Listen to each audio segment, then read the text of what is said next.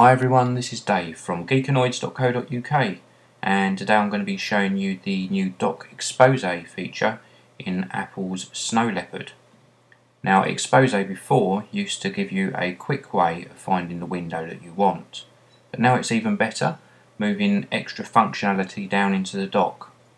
First, let's just take a quick look at the new Minimize feature.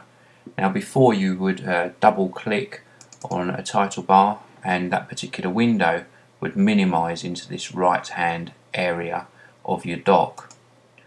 Well, in the new Snow Leopard operating system, if I pop into my system preferences and then into dock, I can actually select to minimize windows into the application icon by putting a check in this box here. Now when I shrink this window down, either by double clicking or using Command M, it actually shrinks down and minimizes behind the application icon. If I click on another window, minimize that down, that also shrinks down behind this icon here for Firefox. If I want to look or expose what windows are minimized, I can click and hold and it shows me the two windows that are minimized for this application. To bring the windows back, I simply click on them and this brings them back up into the main work area. Next up, we want to activate Exposé to show you exactly what it does. On my system I have F3 as my Exposé shortcut key. I push and hold that. Now all of my windows are in a nice grid format. I can hover over individual windows and press my spacebar. This gives me a zoomed in view of the particular window. I can also sort my windows now as well. By holding down Command and pressing the 1 key, it sorts them into alphabetical order. If I hold down Command and push the number 2 key, it sorts them in application order.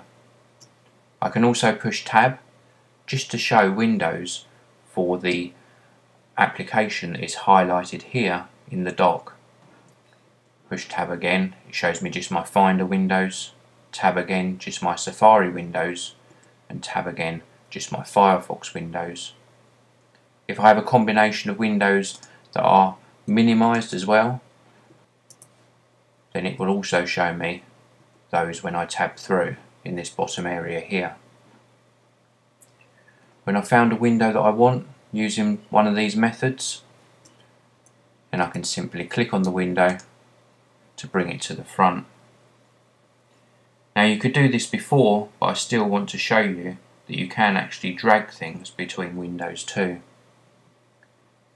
If I use Exposé to show me my windows here, I'm going to highlight this particular window, bring it to the front.